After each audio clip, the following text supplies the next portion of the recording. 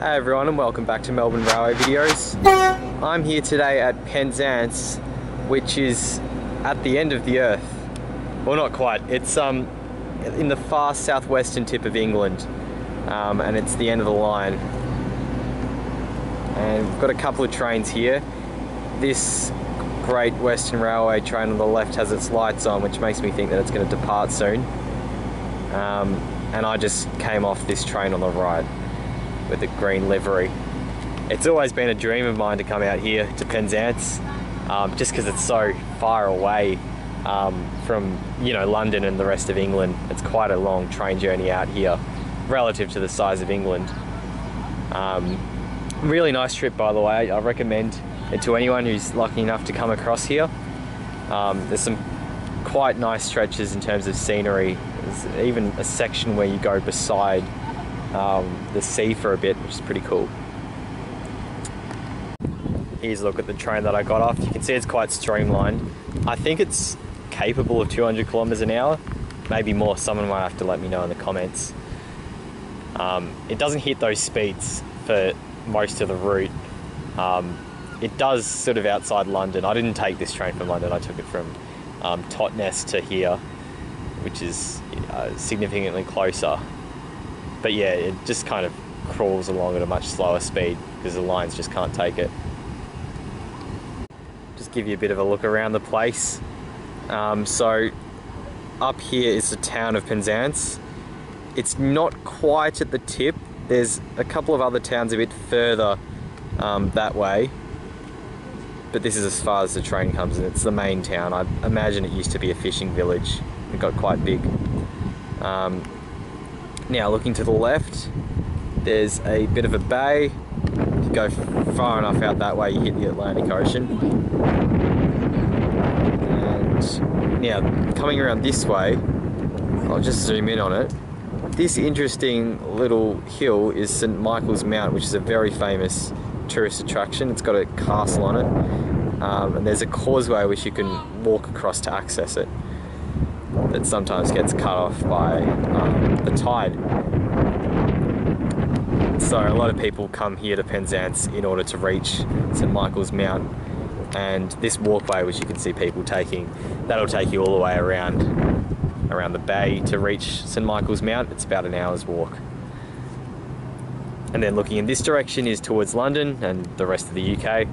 You can get trains to Glasgow. I think you can even get a train from here to Aberdeen in Scotland, which is pretty incredible. It's the longest train journey you can take in the UK on a single train. And yeah, it heads up this way and goes through some towns like Plymouth and Exeter en route to London or Birmingham or wherever you're going. Now we're coming into the sheltered area.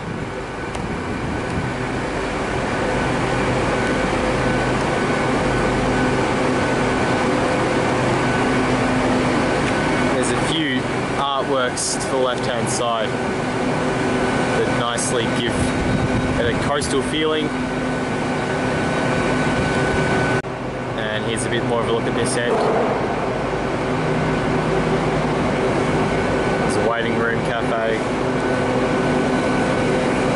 This train's going to depart in a few minutes. I'll stick around and film that, so at least I've got some train action in the video. It's going to Bristol by the looks of things. This is the train that I got off, which is heading to London Paddington. You can see some of the other trains, so some say terminates here, and there's one that's going to Leeds, which is quite a fair way away from here. So it's pretty well served here in Penzance. And it's departing.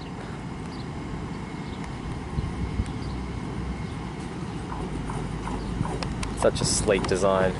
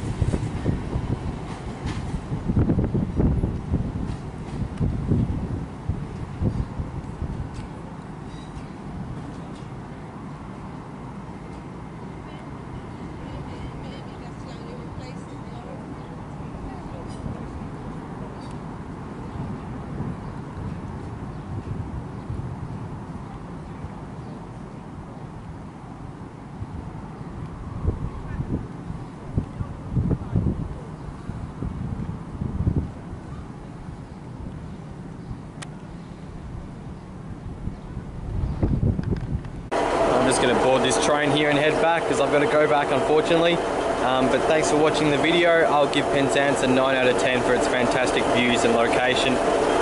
Really recommend coming here. Anyway, thanks for watching and I'll see you next time.